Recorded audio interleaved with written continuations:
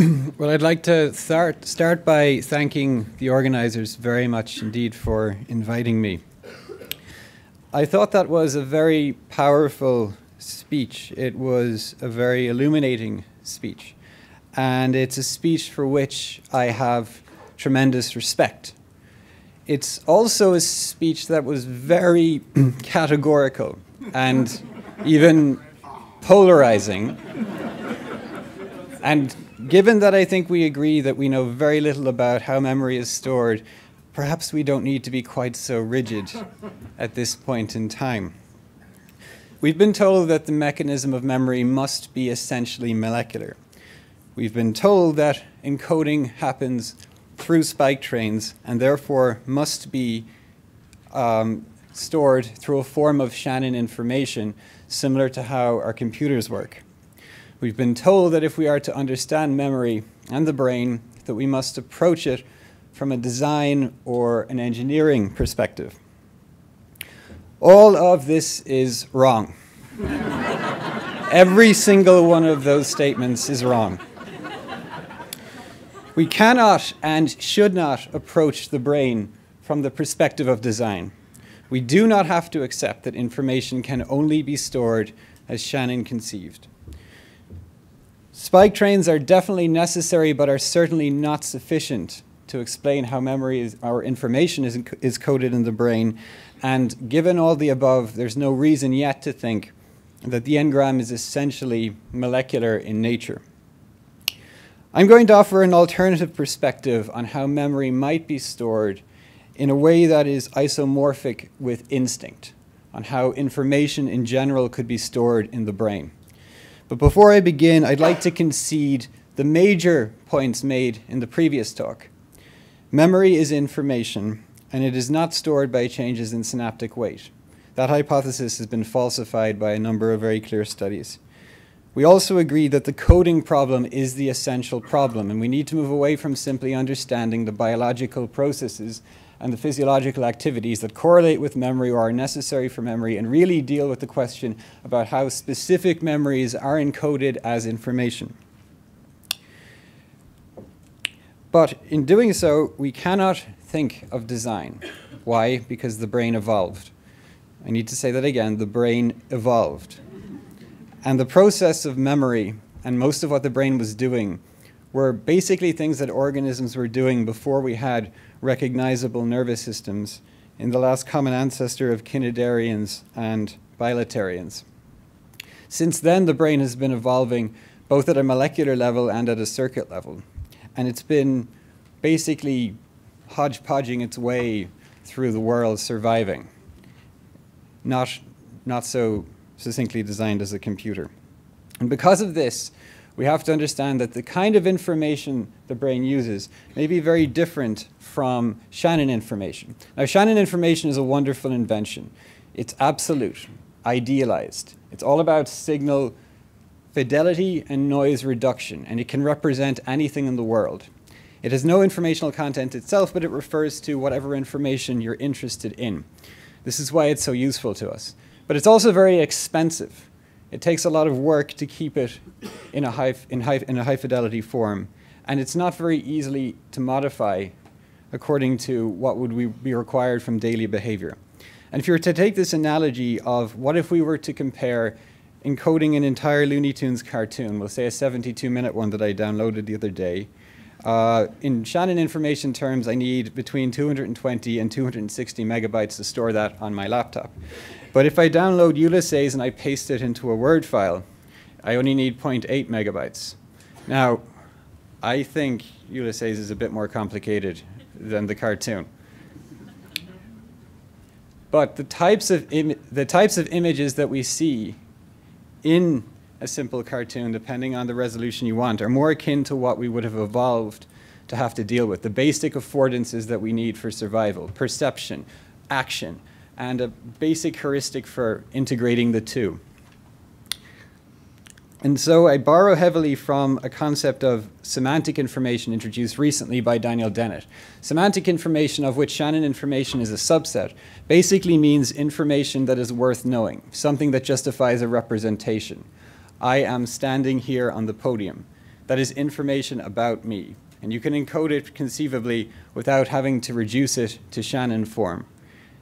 And similarly, the kind of information that would have evolved throughout our evolution, though it is based on genetics, has to be rapidly accessible to our brains and does not need to have the very precise degree of resolution that Shannon information affords.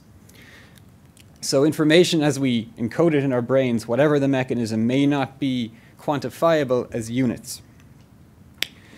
The other point to be made here is that Shannon information is very much tied to the encoding mechanism, not just the coding mechanism.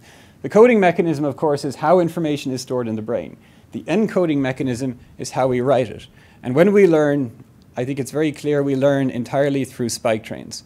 But that is not all the information we have in our brains. We are also born with particular instincts, particular ways of doing things. That does not come from spike trains. That comes from our genes. It comes through developmental biology, an entirely different encoding mechanism, but with the same effect on the brain.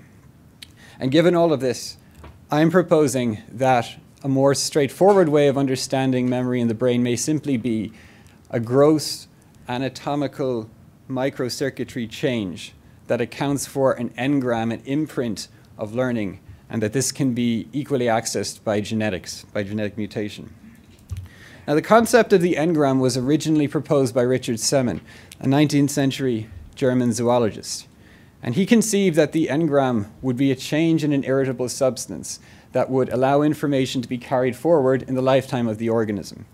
And he also posited that particular cells would be attributed to particular engrams. And this approach has been ignored for quite some time, mainly because we didn't have the technology to be looking in an experimental, empirical way of how particular memories may be encoded. And that's changed in the last 5 to 10 years due to the generation of what we call memory engram technology, which is basically the synthesis of a transgenic method for labeling cells that have been active in a particular time with optogenetics, which allows for the reversible manipulation of particular cells in vivo. Now, the first demonstration of memory engram labeling in the hippocampus was done in the Tanagawa lab at MIT, where I worked as a postdoc, and has been reproduced by a number of other labs around the world.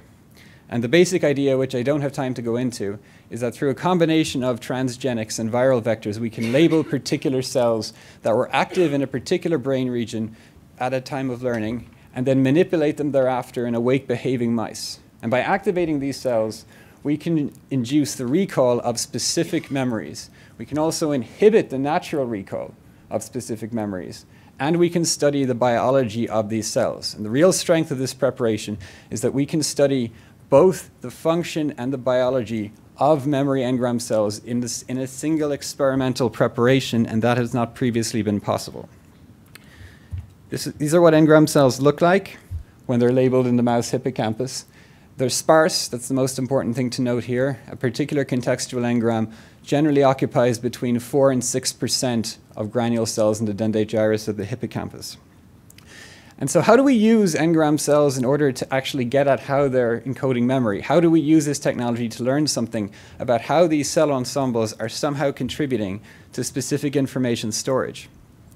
One approach has been to look at amnesia. Now, the way we understand the biology of memory is largely by inducing amnesia. We disrupt a brain region or a gene using a drug or whatever manipulation you want, and you look for amnesia in the organism. And so you then conclude that said process or said gene is important for the storage of memory. But any given case of amnesia has an a priori ambiguity, and that is that the information may be lost. It may be that the book has been burned and you're never getting the information back. Alternatively, an equally possible situation is that the memory is still there in the library. The book is just misplaced and you don't know where to find it. So we attempted to answer this question for some cases of amnesia by inducing retrograde amnesia, either by drug treatment or the genetic induction of Alzheimer's disease. And in both cases, we created normal experimental amnesia in the rodents, as other people have published. But then when we directly stimulated these cells, the engram cells, the memory came out. So the information was still present in the brain. What this means is that many of the putative biological substrates of memory storage may in fact be there more for the access to the memory, but the memory informational content itself survives. What else survived? One correlate we've seen when looking at Engram cells is that they specifically connect to each other across brain regions in a specific pattern. This pattern of Engram cell connectivity survives amnesia. And activating this pattern is what allows us to get the memory out, even in cases of amnesia, whether by drug treatment or Alzheimer's disease. So I propose that the subtle anatomical connections between Engram cells may be a way of storing information in an engram. If you walk into the neuroscience building at MIT and you look up, this is what you'll see. About 100 golden neurons suspended from the ceiling, a very nice sculpture by Ralph Helmick. But if you then climb the stairs and you look down at it from a certain perspective, this is what you see.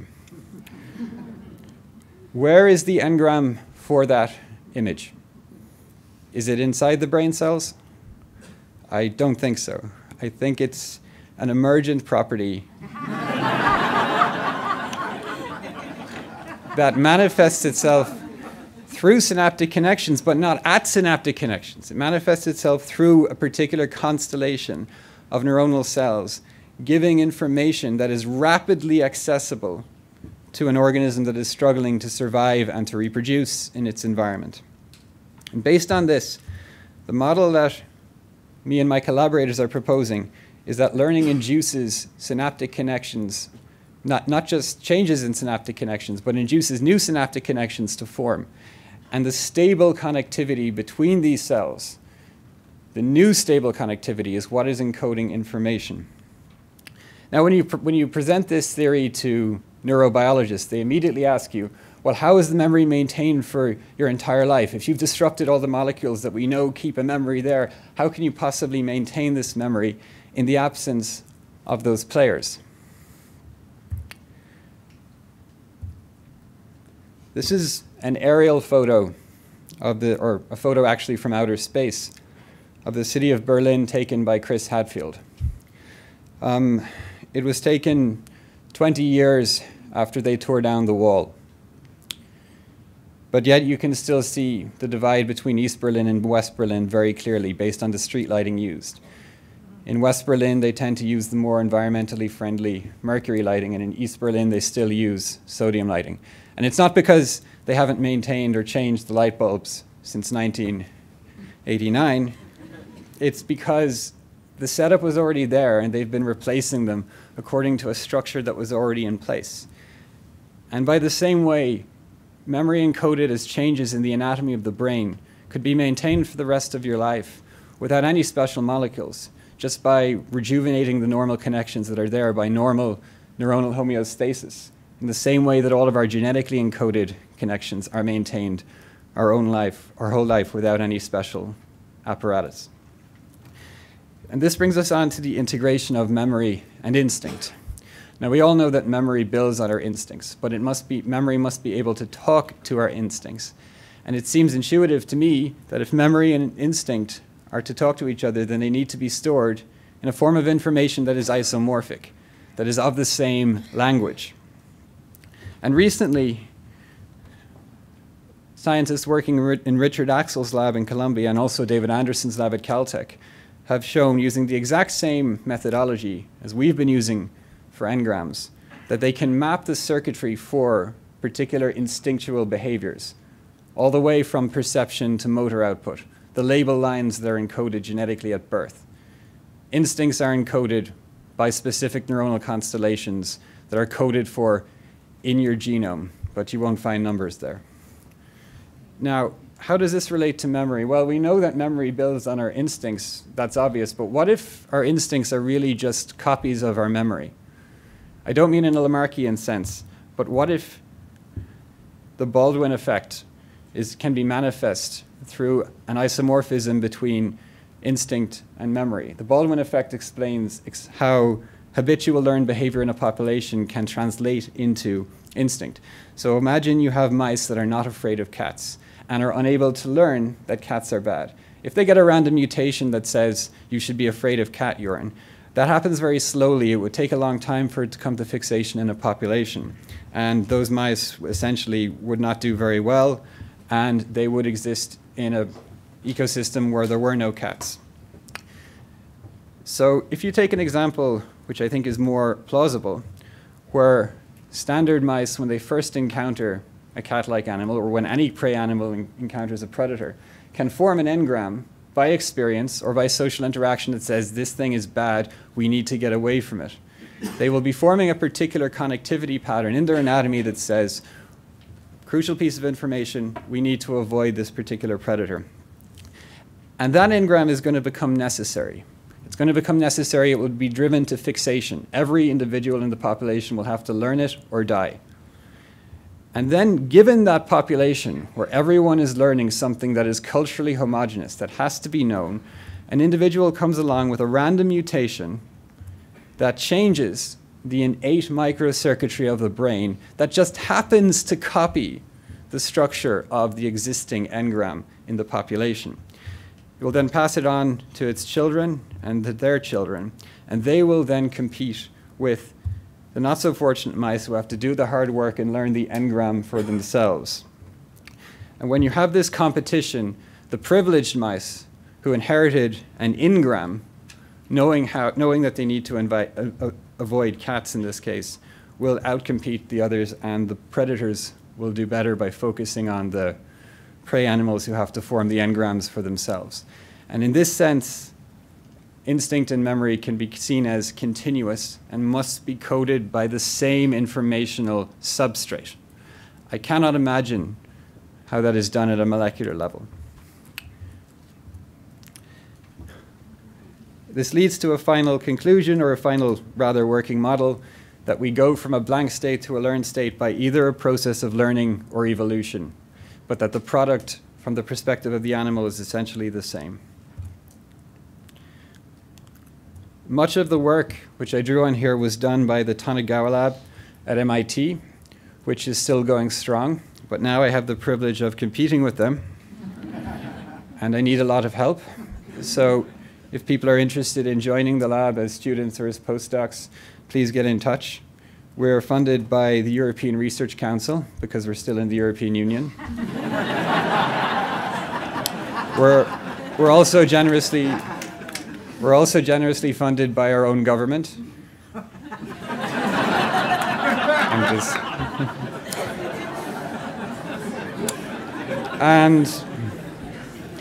And we're also funded by the Jacobs Foundation, because they're very nice people. And in conclusion, I'd just like to say that while polarizing discussions can be valuable and entertaining, they can be destructive at a certain point. And if we keep to the facts, if we stick to the facts, then we may find that our views have more in common than we anticipated. Thank you very much.